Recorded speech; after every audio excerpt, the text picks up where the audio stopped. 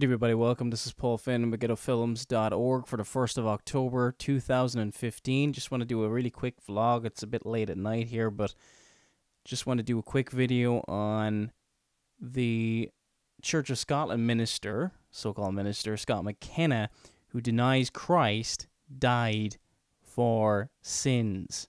He says it's a ghastly theology. Now, for those of you not aware, the Church of Scotland goes back to the Reformation. It was originally Presbyterian. I'm not sure if it claims to hold to the Westminster Standards anymore, but it certainly doesn't in large amounts now. Back in the early 1800s, the Free Church of Scotland split from the Church of Scotland, and recently, I think there was another split from the Free Church of Scotland, and we have the Free Church of Scotland continuing now. It's a very good denomination, a lot of good ministers up there, but the original Church of Scotland has been drifting towards liberalism and going along wrong direction for a very, very long time. I just want to look at some of his comments here, and this is from his sermon that he preached back in March, and I'm just going to comment on some of the things he says. Let us pray.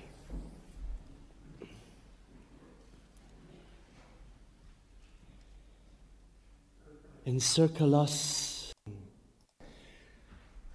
Just over 2 weeks ago, I was a guest of the University of Edinburgh Humanist Society, part of a panel of 4. The society was celebrating Darwin Day with an evening discussion. One of the questions which I faced concerned the death of Jesus. The student said, "Do you believe that Jesus died for your sins?" I thought Jesus' death was part of God's plan. I thought he had to die.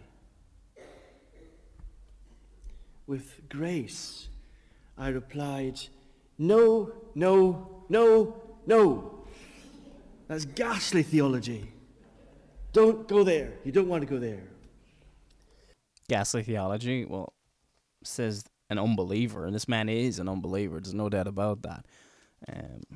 Matthew chapter 7, verse 16 says, "You shall know them by their fruits." Verse 15 says, "Beware of false prophets which come to you in sheep's clothing, but inwardly they are ravening wolves.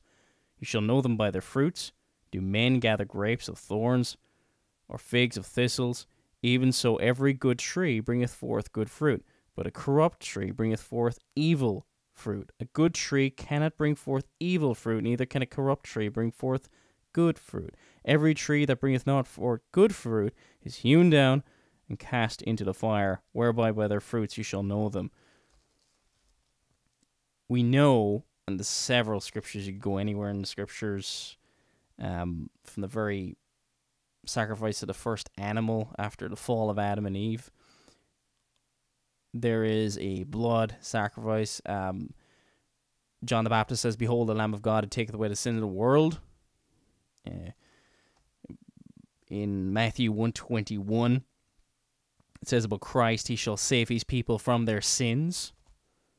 Isaiah 53, which is clearly pointing towards Christ, and you can give this chapter to anybody who's somewhat honest, and they'll realize it's talking about Jesus Christ, not realizing it was written 700 years before Christ, before his death, burial, and resurrection, and it was pointing towards him. And it says of his death, "He had to please the Lord to bruise him," literally crush him, "and he put him to grief, that he should make his soul an offering for sin. He shall see his seed, and shall prolong his days, and the pleasure of the Lord shall prosper in his hand." It pleased the Lord to bruise him. Literally in Hebrew, to crush him. It says in verse 11, "My righteous servant shall justify many. He was numbered with the transgressors," verse 12, "and he bare the sin of many, and made intercession for the transgressors." Christ bore the sin of his people. John 17, Christ talks about and prays for the people God the Father has given to him. Verse 9, I pray for them. I pray not for the world, but for them which thou hast given me, for they are thine, and for all mine are thine, and thine are mine, and I am glorified in them. He prays for those people whom the Lord has given him, those chosen before the foundation of the world. And to deny this doctrine, you are a heretic, sir, Scott McKenna. You are not a Christian. You are an enemy of Christ. You are a wolf in sheep's clothing. It is no condemnation of the student that she thought this.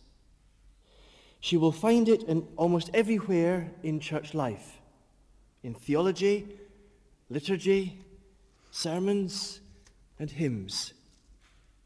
In the 17th century hymn, O Sacred Head Sore Wounded, we sing the lines, Thy grief and bitter passion were all for sinners' gain. Mine was the transgression, but thine the deadly pain. In Charles Wesley's magnificent hymn, And Can It Be, we sing, And can it be that I... How can it be a magnificent hymn if you disagree with it completely and you believe it's ghastly? Utter contradiction and confusion. should gain an interest in the Saviour's blood. Died he for me, who caused his pain, for me, who him to death pursued. Jesus' death is foundational for Christianity, and there is a widespread understanding that he died in our place. Jesus paid the price for our sins. In my view, this theology is an obstacle to evangelism in the 21st century. It's an obstacle to evangelism, an obstacle to the gospel going forth, the gospel of peace, the one that regenerates them by the Spirit of God. How exactly? The truth is an obstacle to the word of God going forth. Did Jesus modify his message to the rich man? No, he called men to repent, to lay hold upon the substance of the covenant, the Lord Jesus Christ, to benefit from his death, to be brought into union and communion with Christ. It is an obstacle because it portrays God as a potentate who demands blood for offenses he has suffered. Our sins have offended him, and he demands a blood sacrifice. Known as substitutionary atonement, because Jesus is our substitute, he dies the death we deserve. God's forgiveness is then applied to us. In this theology, Christ is an atoning sacrifice, and on account of Jesus' death, a propitiation or ransom for sin, God chooses to see us as righteous, because the debt has been paid, his wrath has been satisfied. I'm almost embarrassed explaining this theology because it is well past its sell-by date, and in some sense is quite immoral.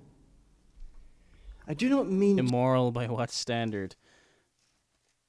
Did not Paul say, For I am not ashamed of the gospel, for it is the power of God unto salvation. I am not ashamed of the gospel. He's ashamed of the gospel. To mock those of previous generations who believed it, or those who believe it in our time and for whom it is a comfort. but it is a theological argument which no longer works. It is damaging the church. It is... What a heretic. And this is the direction many churches are going by embracing free will. And you might say, oh, but these churches are Calvinistic and all this kind of stuff. No, they're not. No, they're not. They may claim to hold to various creeds and whatever, but they do not. They barely know what's inside them. You shall know them by their fruits, not what they claim to believe, not what they claim to hold to. They don't believe the Bible. And this didn't happen today, folks. This happened a long time ago. Heretics become more emboldened, more hardened in their hearts. And this man hates the true gospel, hates the true God, and needs to be removed from his pulpit. And if the people in his church have no problem with him, then they know not God, or the true, or they know not the gospel. It has become a synagogue of Satan. It is so degenerated to no longer be a church of Christ. May God bless you all. Talk to you at the radio show at the weekend.